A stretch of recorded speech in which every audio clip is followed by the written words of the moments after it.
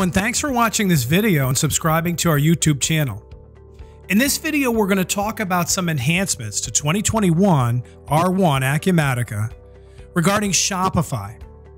So there's a couple of things here that we're going to talk about, and one of them is the ability to track inventory by warehouse. So under settings, we have a locations option here in Shopify, and we could define all of our stores for Shopify. So imagine a scenario where you have 20 stores and you want to be able to track them accordingly. A customer checks out and the order they place is associated with the appropriate location here on Shopify.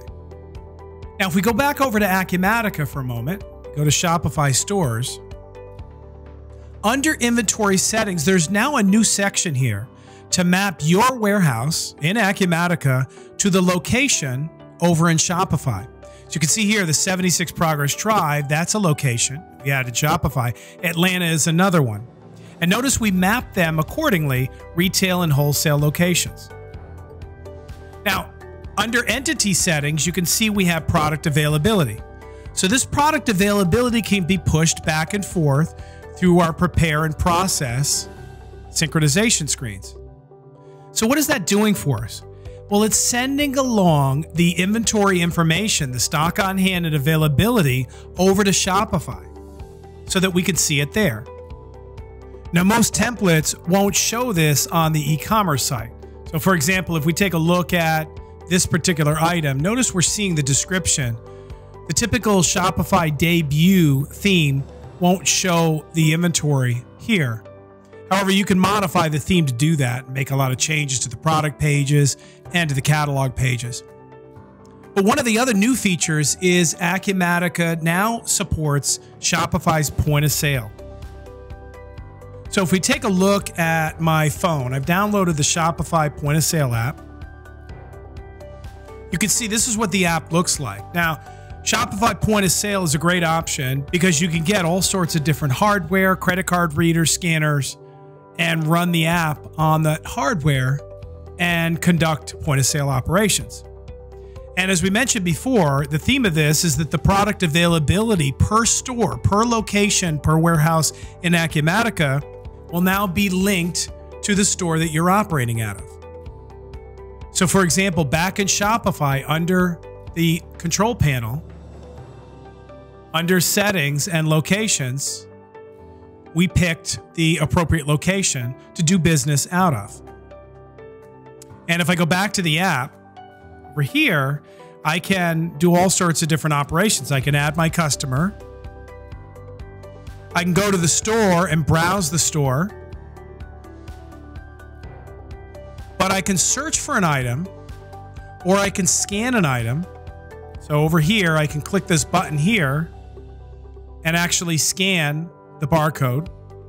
I have all my products barcoded, but I can simply search on the product that I'm looking for, and notice Shopify shows me the amount that I have available in stock. So this can be very helpful if a customer calls you. You can look at your point of sale Shopify app and you can give them the go ahead to come down to the store and pick up these items. So I'll select this and I'll click on the bottom, the item. I'll click checkout. I can select any payment method. Keep in mind that these payment methods are mapped in Acumatica. We'll take $500 amount.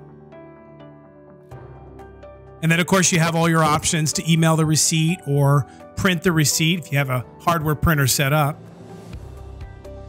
And if we go back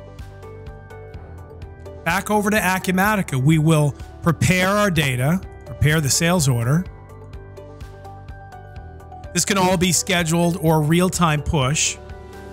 We're going to do it here manually.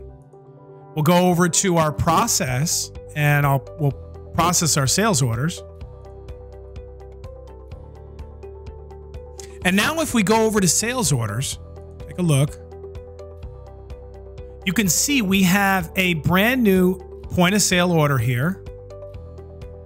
Came in. Here's our Acer laptop. And you can see here the quantity and the price. And notice it came in as an order type IN. The other thing you can notice is if we go to payments, you could see the payment here, $500 cash.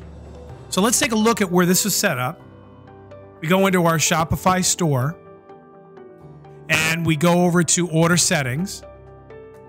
First thing you notice here is that we've mapped our order import from this Shopify location, 76 Progress Drive. We are importing point of sale orders. So we have this checkbox on. When they come in as an order type of IN. That in Acumatica bypasses the need to do a shipment. So from an IN invoice order type, we can simply prepare invoices. Now, if there are additional items that the customer needed, they step up to the register and they want something that's back ordered, then you can use an order type, for example, counter sale. And that could be a sales order in the system that you could ship out later.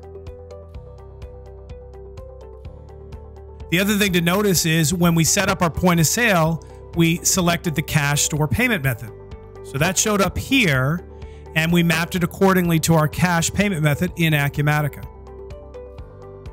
So that's it. The Shopify connector in Acumatica's Commerce Edition now allows you to export out inventory data so that you can show the availability. You can show it on your e-com site if you modify your theme accordingly. But additionally, Acumatica now supports Shopify point of sale. And as you saw, we checked out a laptop computer and that order invoice came right into Acumatica. So if you have any questions about this or any other feature in Acumatica, feel free to reach out to us. We'd love to hear from you. Thanks so much for watching and have a great day.